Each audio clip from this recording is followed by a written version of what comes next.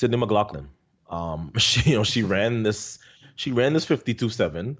Nobody else on the planet is even close. And now she has shut down her season. I also hear reports that she's going to be looking for a new coach because apparently her coach Edrick Floreal and her have parted ways. He's also parted ways with Omar McLeod, and a couple of other people in that camp. So that to me is very intriguing because now I go, okay, so she had the phenomenal high school career.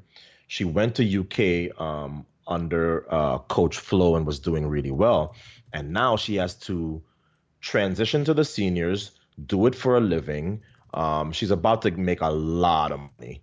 But then she's got to start in that 3 year cycle of Worlds, Olympics, Worlds with a new coach. And who's that coach going to be? And, she's still, just a teen. She's about to turn 19. So I just think that's amazing. And I think that what she has done this year has almost been overlooked, but I haven't overlooked it, and I think that world record in the 400-meter hurdles for women, I think its days are numbered. Maybe it got a little reprieve because she's gonna have to switch coaches, and who knows what that transition is gonna be like. But Sydney McLaughlin and what she's done from 200 all the way up to 400 hurdles in 2018 is nothing short of amazing.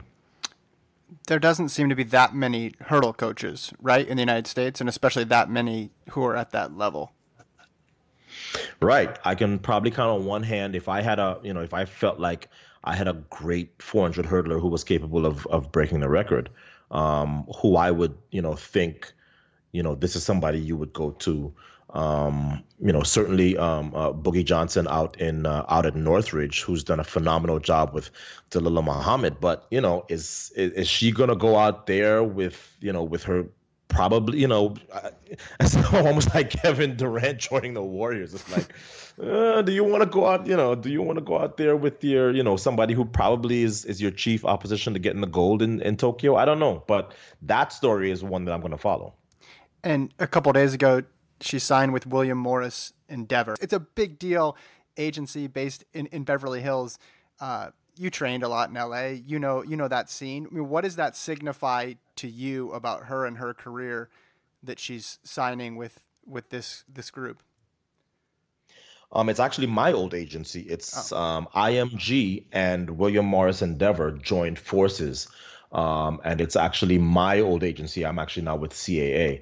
But what it signifies for Sydney is I understand that my brand is going to be bigger than just track and field. And anybody who's been around this sport for a very long time understands that. So as far as I know, she has signed with West Felix, who is Allison Felix's brother and agent and manager. And he will handle the track stuff. But the job of, William Morris Endeavor at this point is to take this spectacular performing young American star and go and get her non-track and field money, not shoe company money, not the typical things that, athlete A or athlete B in track and field would typically have. This is, they're not out there looking for, for Tiger Balm endorsements. This is, Amex.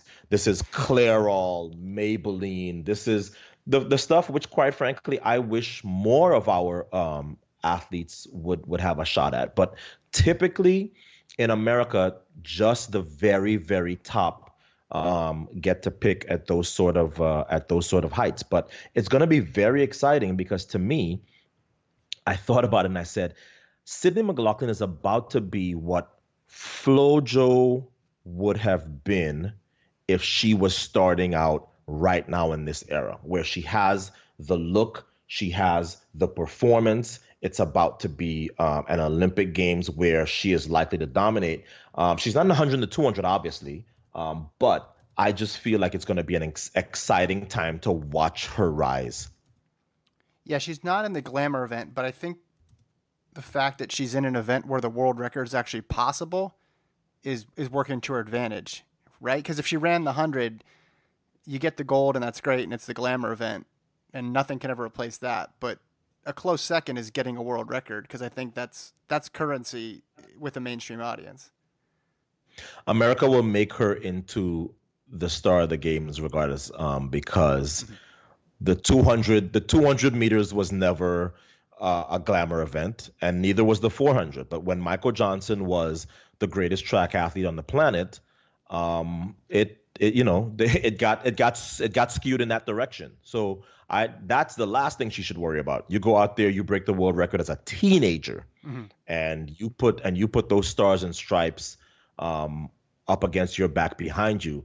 You're not gonna have to worry about if your event is a glamour event, because you will be on so many Wheaties boxes, and you will be on so many billboards that I don't think it's gonna matter. America will fall in love with the 400-meter hurdles. Watch. She has that power, you think? Oh, there's no question about it. I got to ask this question. Jason's not here, and well, we both love doubles, but you and Jason have a great history of discussing doubles on this podcast.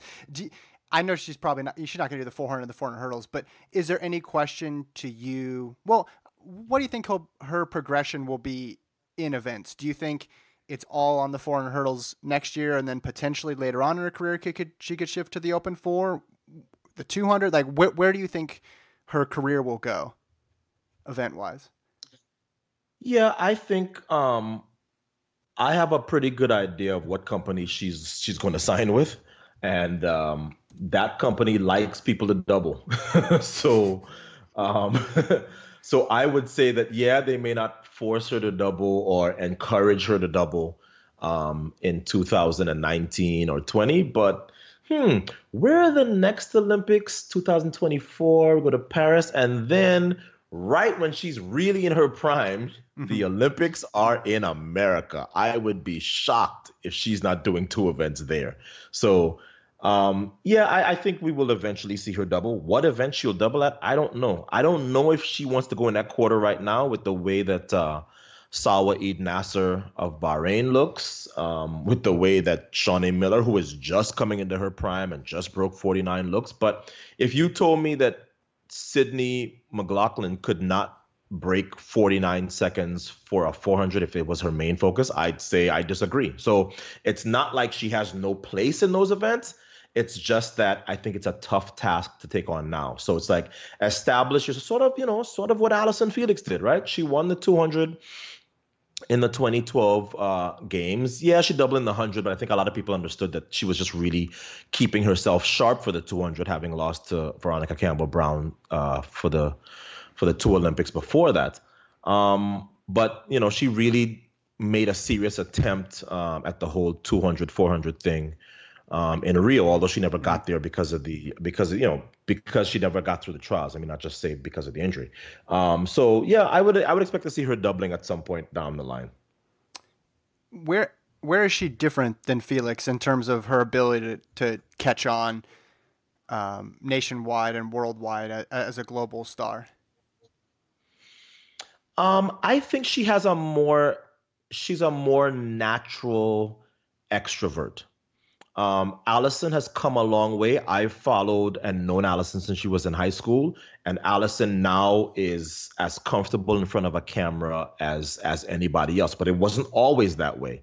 Mm-hmm. In fact, I remember that as a broadcaster, we'd have sort of an internal joke where we said, if you're interviewing Allison, you be sure you have the next question ready, because you may ask her the first question and she'll answer it to you in 3 seconds flat. So Allison, I don't think was a natural extrovert. She improved and she got there, and now people know what Allison sounds like, and they love her on camera. With Sydney, since the very first time I saw her running indoors, I think it was like at the New Jersey indoor high school state meet, I just went, look at the personality. I mean, she is everything that, I mean, those people who get to rep her at William Morris Endeavor must be just like chomping at the bit, salivating at being able to put that personality, that face, that performance in front of an advertiser, because they're going to, I mean, they're gonna back Brinks trucks up to William Morris Endeavor, I think, to sign Sydney McLaughlin. She is as perfect, I think, a spokesperson as we have had on the women's side of this sport, maybe.